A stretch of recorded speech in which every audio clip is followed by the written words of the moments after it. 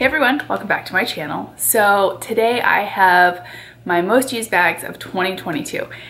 I'm kind of surprised because out of all that I have, I felt like there were 4 that I used the most. Like 4 that I couldn't stop grabbing. And yeah, let's get started. Oh, first I'm gonna try to not use this hand to show you because I have 2 nasty cuts on my hand from opening up stuff from the girls' gifts yesterday. So yeah, if you see them though, I'm really sorry in advance. Okay, bag number 1 should come as no surprise. This is what I used literally most of the year. It would be my Speedy Bee 25 in the monogram. I don't know what it is about this bag, but I absolutely love it. I did get a new crossbody strap for it because the first one was like patina-ing on the 2 outer sides, but the short one, it was just not changing color whatsoever.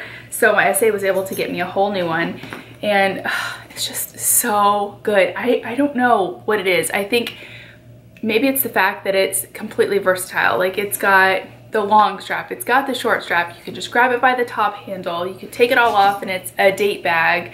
It's just so good. Everything about this bag I love. I love that it holds everything. I love that the zipper is really good. Yes, I'm really into the sound of the zipper.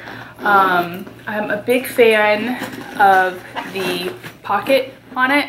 I know it's smaller than the 30, but still it holds like some random things that I need to grab, like my lip gloss.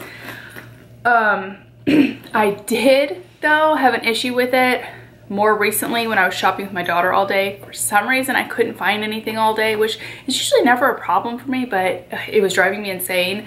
So I got an organizer from Organize My Bag, and I have that in here right now. And yeah, that even made another big difference. It made it even more user-friendly and easy to find everything. So this is definitely number 1. I do want to say though, I've had this, what, for 2 years now, and it's still not really getting a very dark patina. Whoops. Like, it's even, but it's just not darkening much. You all know that I love a dark patina, but I don't know what it is. And no, I don't treat my bags ever, and it's not a treated leather like some other ones, but it's just not darkening. But yeah, one day maybe, but I absolutely love this. The second most used is kind of close to the same thing. It's my Speedy Bee 25 in the saffron and the empreinte. This is my absolute new favorite.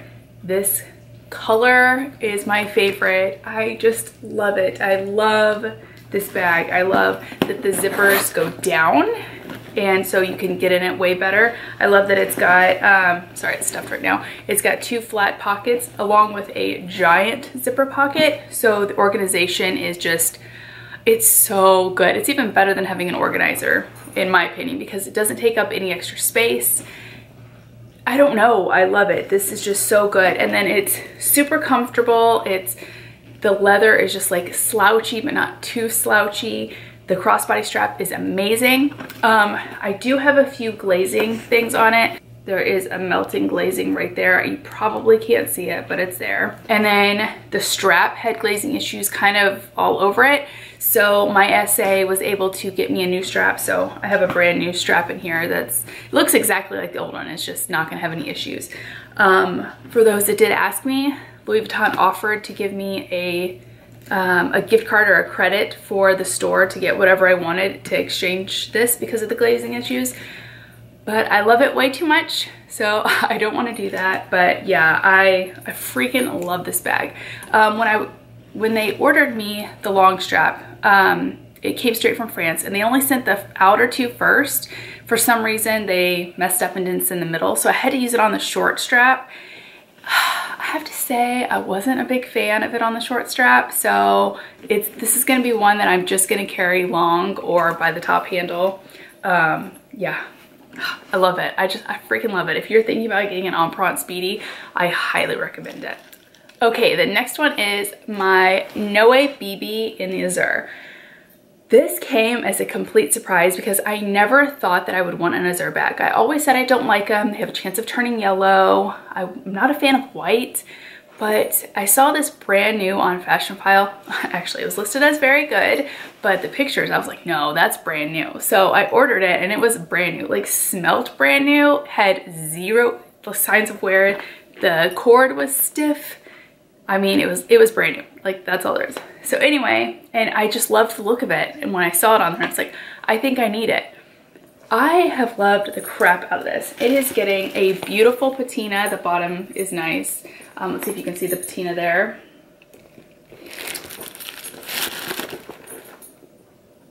It's just getting a beautiful patina. It's getting darker. Like, this part is pretty dark. And that's just because literally I use this so much. Actually, I want to almost say that I've probably used this more than the other two. I was thinking I used the other two more, but now, like, as I'm really thinking about it, I think that I've grabbed for this. Just the way it lays, you know, I'm a no-way person. I love this. I love that it has one strap, just one solid strap that's really comfortable. I don't know, I love it. And I haven't babied it whatsoever. I am aware that it could yellowish over time, but I'm just gonna accept it. And I can't wait till this gets super dark because I absolutely love it. Okay, the final bag is going to be my Montsuri, what is this? PM? Yeah, I think it's the PM and the Empreinte. I love this one. I used this so much when the girls had softball and soccer. It was just perfect to throw on my back. I was able to throw a water bottle in it. Again, this is stuffed. But I love that it's got the snap closure instead of the buckle like my vintage one does. I also love the zip pocket up here. Sorry, I'm trying not to use my gross hand. I'm able to put my lip gloss and gum and just some random things that I grab often there. Actually, and when I've been using it, I haven't been using this. I've been using my purple charm because the black and the bright purple are so pretty together. But anyway, it's super comfortable. The straps are comfortable. The only con on this one is, whoops, that's in the way, is that this thing slides down and then this will flip over and that will drive you insane because you've got it on your back and you've got this thing flapping and hitting you. But besides that, I love it. I love that it has this top handle on here. I've seen people take pictures of it on the crook of their arm. Like, it goes to here on me. I don't know, they must have really tiny arms. So I've definitely never worn it like that. I just grab it by the top or I'll fling it over one shoulder and I typically wear it like that. Or like when we're carrying a ton of stuff up to the field, then I put it on both. But yeah, I don't know, I love it. It does have the folded corners, which is another reason I wouldn't get the new version in the canvas, because I think that it will have the issues where it cracks on the corners, because a lot of bags do that when they're folded. But since this is leather, I don't have any issues, and I have to say I have used this a ton and I do not baby it.